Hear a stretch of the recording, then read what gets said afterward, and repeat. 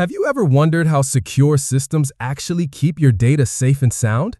It all comes down to security models. They're what stand between sensitive information and the wrong hands. Let's break it down. Take the Bell-LaPadula model. It's all about confidentiality. The idea is simple. You can't read information above your clearance level, and you can't write information to a lower level. This is exactly how it works in military systems. If someone has secret-level access, they can't view top-secret files or store anything classified in a less secure system. It's about making sure that sensitive info stays protected, no matter what.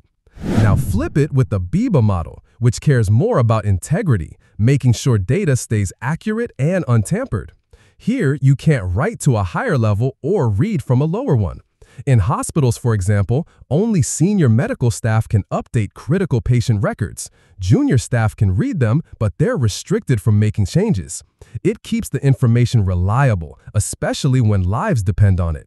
Then there's the Lipner model, which blends both approaches. It's used in places where both secrecy and accuracy matter, like government agencies or large corporations that handle a mix of sensitive and high-integrity data. These models aren't just theory, they shape how everyday systems protect what matters most: your privacy, your safety, and your trust. So, whether it's about protecting secrets, preserving truth, or balancing both, these models are the invisible guardians behind the digital walls. Which one do you think your system needs most?